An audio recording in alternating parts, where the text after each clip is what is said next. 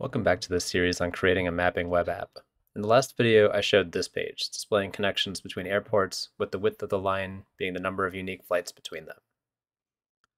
This data is derived from our flight data, it's not explicitly in our database. There's usually a prototyping phase between an idea and the execution, so I'd like to briefly cover how to prototype using the existing models we've created for our Flask app. So if we hop over to Jupyter, we can actually do our prototyping in Jupyter using our app data. So from our app, we can import a few things.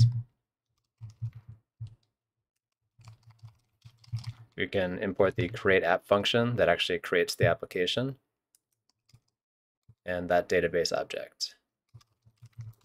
We can also import the models that we created.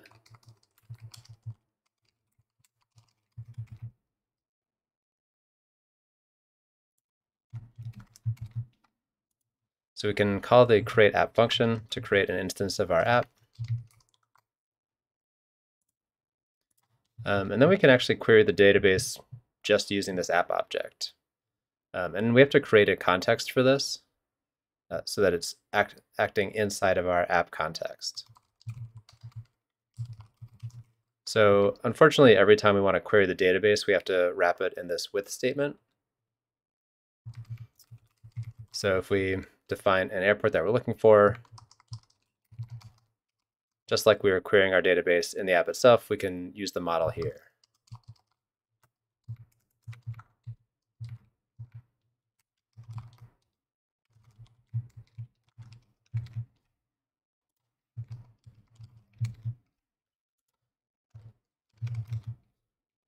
So we can start to pull the data that we're looking for out of our database using a more complicated query.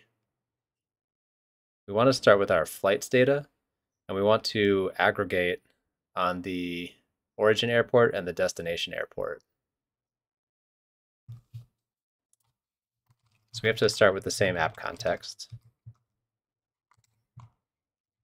And I'll have a results object. And if you just query our flights directly, it can really only return flights objects, which is not what we want. So we can use this with entities, which will give us tuples of results. We want the origin airport, the destination airport,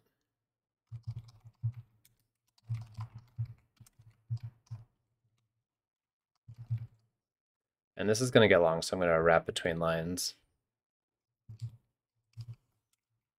We can use the count function, which is an aggregating function, to get the distinct values of the flight numbers.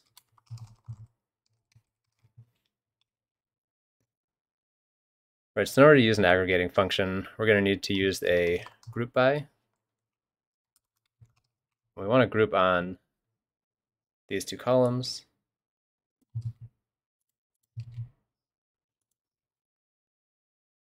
And then to have it execute the query, we give it a .all.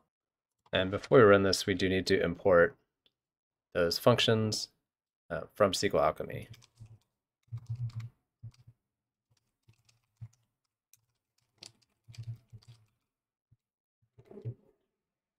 And so these queries do take a little bit of time. All right, so that probably took 30 to 45 seconds. We just look at the first maybe 10 of these. We've got the two airports and the count. So we'll want to filter out any null values, and we can filter out any 0 values as well. So before the group by, we can add a filter.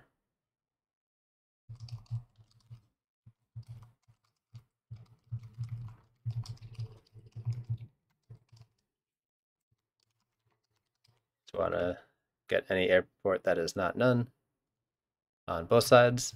So we can do two filter statements.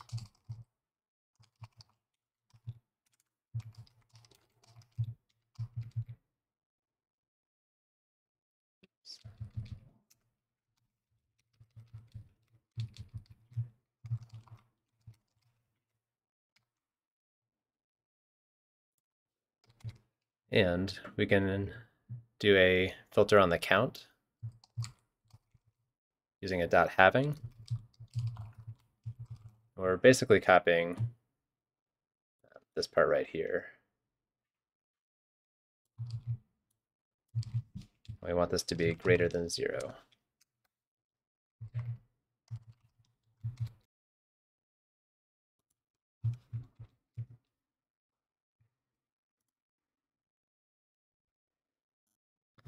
Right, so that took another 30 or 45 seconds, but now if we look at our results, they're all greater than 0 and there's no null values.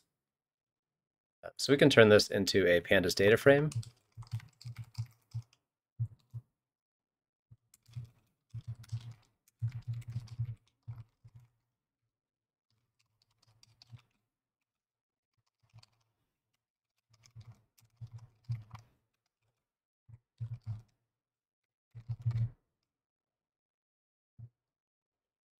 Now we've got our origin, our destination, and our account. But realistically, because we want the strength of the connection between airports, it's reasonable to think that there could be another row in here that's got AFW on the origin side and ABE on the destination side. So we can, instead of using origin and destination, sort these columns alphabetically and just sum them. So for that, we can import NumPy.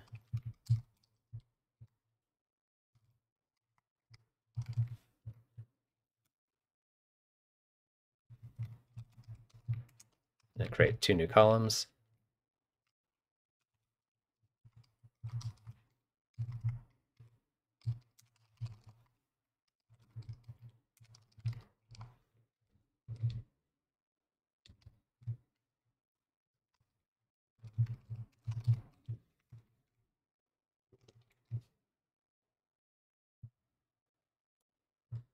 And just to show why we did this, we can sort on these new columns. We've got 2 rows with AB on one side and AFW on the other side, just the inverse of origin and destination. So now we can group and sum this count column.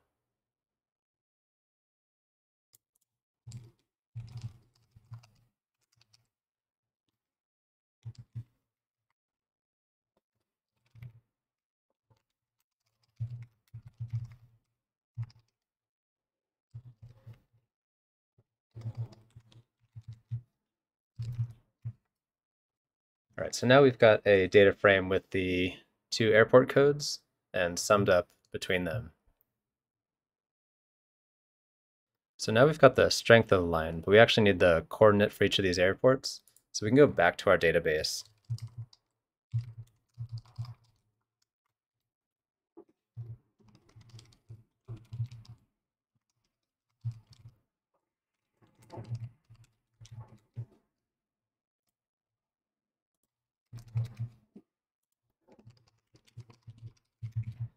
So we've got 4,600 airports in our database.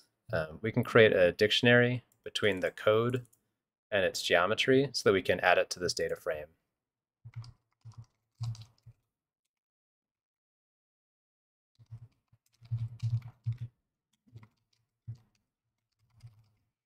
And we'll use a dictionary comprehension here just to keep it in one line.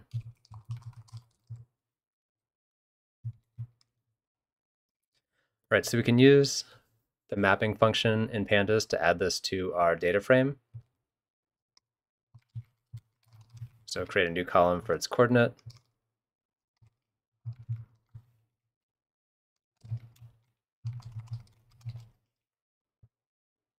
And we'll do this twice, once for the second airport code.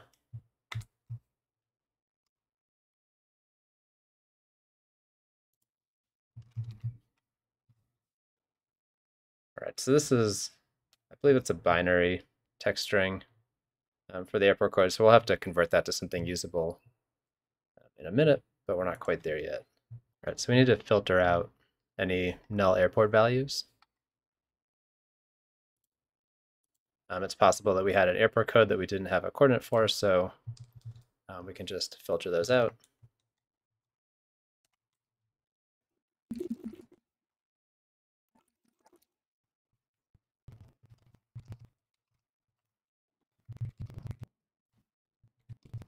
So it looks like we filled out maybe about 100 rows. Right. All right, so it looks like we filtered out maybe about 100 rows. All right, so we've got the individual coordinates and we want to add some line strings for them. So I'm going to do a couple of quick imports because we need to be able to convert that, that binary into a shape, which Geoalchemy has a function for.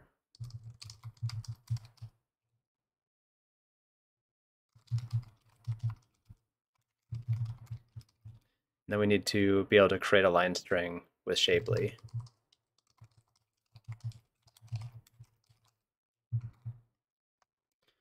All right, so I'm going to make a function that takes in one row and creates a line string from it.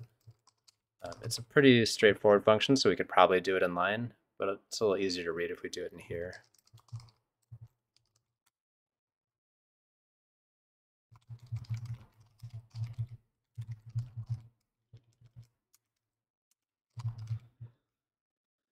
So we're going to create a list where we push each of the coordinates into a shape, which will be a point.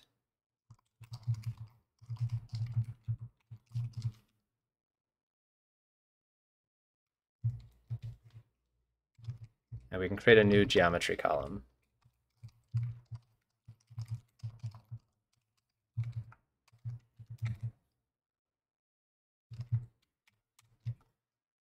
Right, so we can probably drop these two coordinate columns.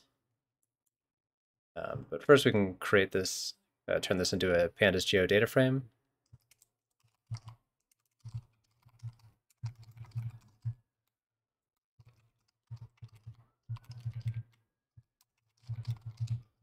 Pass it our data frame, give it the geometry column, and our projection.